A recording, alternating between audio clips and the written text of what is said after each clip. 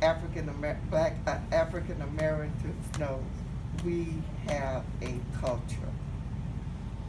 And after doing our DNA, finding that we were 100% from Balanta tribe from Guinea-Bissau, he was so inspired to get out and educate everybody about their history, African history. Be proud of it, where we come from. After going to his pilgrimage to Guinea-Bissau, coming back home, he went everywhere preaching, and he started trying to form, you know, the society, telling other people about it. And he wanted to help the people of Guinea-Bissau, trying to set up tourism. It's what's happening, people going back, and businesses, trying to start businesses up in Guinea-Bissau and other parts of Africa. When he went to Africa, he didn't stay in a hotel or whatever. He stayed with the people. He stayed in the compound, slept on the floor. He traveled through the country, walking, you know, taking crowds. But he wanted to live that life of being back home and experiencing it. And after coming back, he worked diligently in trying to help the people in Africa and promoting how beautiful Africa was. He wanted everyone to not to forget about our motherland, because we all from there. About let's see. Oh, it's in the baby stroller. Here you go.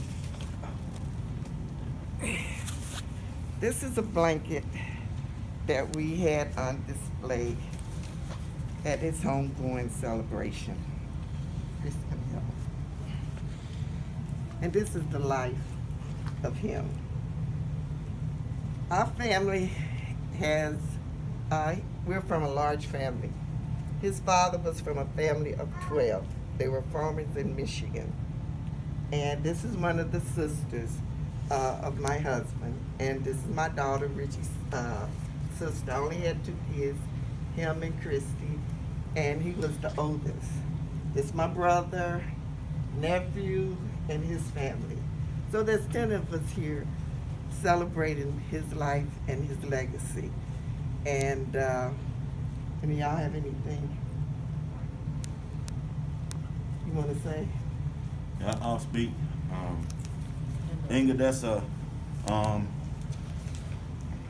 like she said, was his own person. He walked to the beat of his own drum. He was a drummer. He took to everything. He took to jazz. He took to Rastafarianism. He took to Islam. That's what invited me to Islam. I was able to see Islam through him. Even when he walked to figure out other cultures and to find out about himself. As she said, he took his pilgrimage to the motherland and he embraced it. You know, when he was there, you know, I told him, I said, hey, you know, just as we think in modern culture, protect your feet. He's a diabetic, right? Said, get some nice hiking boots, you know, I think like that. He said, no, I'm gonna wear sandals, you know, I'm gonna be as the people are. He fell ill while he was there and was hospitalized even amongst his journey. He told us how the hospitals work there. So if you get sick and you fall sick, for other people who might have a pilgrimage, who might have health concerns when you go, what happens if I have to go to the hospital there? Well, thankfully he had friends that he met along the way. So gather your network while you're in this earth anyway, but build your network up. Talk to people. Don't be afraid of who you might come across that you might not understand. Understand that your will and your purpose will always shine through. So he fell ill there, and he was able to get the medicine he needed and the things he needed because one of his friends had to go get it. when you go to a hospital there, they don't have the things to provide for you. You have to pay for that, and someone goes and get it and bring it back to get you the health. So he was dehydrated, he got back to health, and he continued his journey. He didn't return home. He continued. He walked so much in the sandals, his feet blistered and was to shreds. At that point, he still continued. If you see him in the videos, he has his shoes off going through the forest. You can look on YouTube, his videos are still up there. And even through that, he was fearless. I couldn't imagine, you know, as a diabetic, you know, your feet health and things like that is something that's important. And I still encouraged him along the way, you know, make sure you watch out for your health. But he was so passionate about the mission that he continued on. And he came back home, he shared the information, and he didn't fret away from it, even being stricken ill. Diabetes is a terrible thing, and it affects us in so many different ways, our people. So health is another important thing that we learn from him. Health, protecting your culture, being fearless, being a person that walked to the beat of your own drum. He played the drums. He has an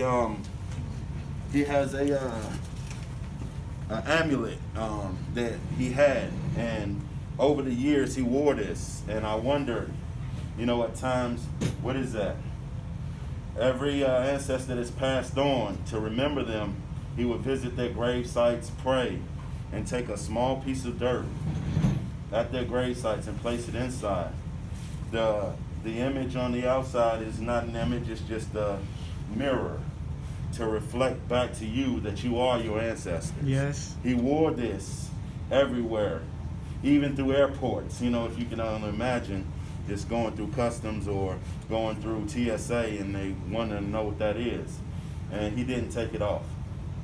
This is something that he had, and, you know, he reminded himself always to remember the ancestors. Even when him and my aunt or his father, my mom's brother, bumped heads about him embracing culture, we don't understand, because like we were given the informational earlier, that a lot of things are kept secrets from our people, so we don't know who we are, and we can't embrace it unless we know who we are and why we have a purpose. And he fulfilled his purpose, and I stay out of town now. I don't think it's a coincidence, but I just drove in yesterday with my family. Wow. And just so happened, my aunt told me before I was driving in that this would take place. So it's an honor to be here and to feel the presence of everybody and the ancestors and all the beautiful people that made it out, because we have to embrace our culture, our family, and stay strong to who we are. And I appreciate you, Brasa Mata, yes, for putting this together. You stand away from here as well and bringing the people together, because this small thing, as they say, it takes one match to start a forest fire. This can continue and continue and continue. Even after you've passed and I've passed on, our children can leave a legacy as well. So thank you. We appreciate you for having us. And it's been an honor just to be here amongst the people. And it's a good presence just to see the food drives and everything, and just to have the children, the youth, see the culture, because that was one thing that Ngadesa really hold to. He didn't have traditional education and teaching children, but he taught kindergarten children upward for a long time. Inside a school system, he worked for the Texas Empowerment Academy in Austin, Texas, and he taught children, and he continued. I often told him, because I did worry about our bloodline. You always protect your bloodline by growing your bloodline through family. I always asked him, hey, you know, what about your bloodline? How are you going to keep producing? He said, I'm amongst the children, and they all are my children. So don't just think about yourself in a sense that it's about me and I, because we are one. When we all put everything aside, we're all one. And that's basically a synopsis of his life, his legacy, what we continue to look forward to do. the people that are here and the purpose for why you're here and the energy and the spirit that provide.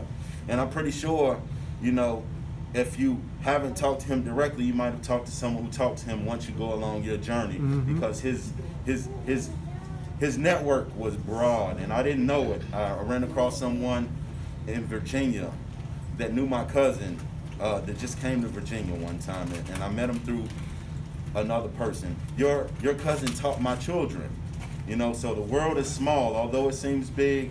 It's small, and continue to grow our network and just be appreciative of everything that we have, and we continue forward with this mission. And I appreciate being here, and thank you all again. Peace. All right. Fantastic.